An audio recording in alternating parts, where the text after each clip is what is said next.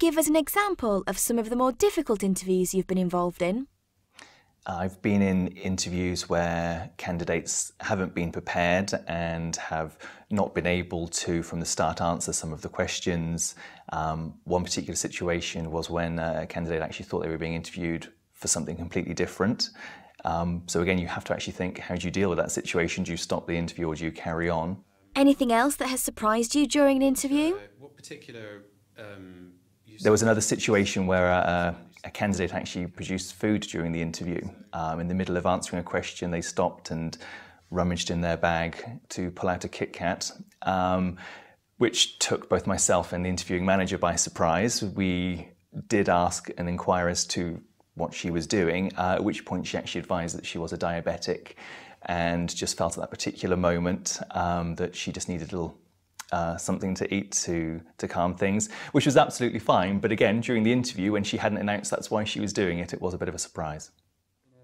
Well, not completely different. How important is the way a candidate dresses for an interview? We're going through the stage system. A candidate's dress for interview is important because it shows how serious they take the situation. However, I would always recommend that candidates would come to interview in a dress that is appropriate for the role they're applying for. In today's modern recruitment environment, it's not always necessary for a guy to wear a suit to an interview.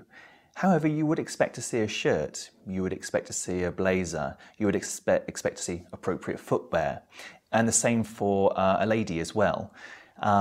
Certain clothes, certain types of footwear would be inappropriate to come into an interview and may set a perception of that candidate which is perhaps incorrect. Have you ever had an interview with someone who was dressed very inappropriately?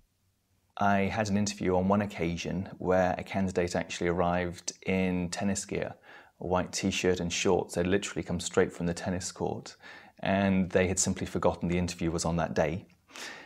Had suddenly had the reminder that actually they were due to be at the interview, so I thought they would come anyway as they were.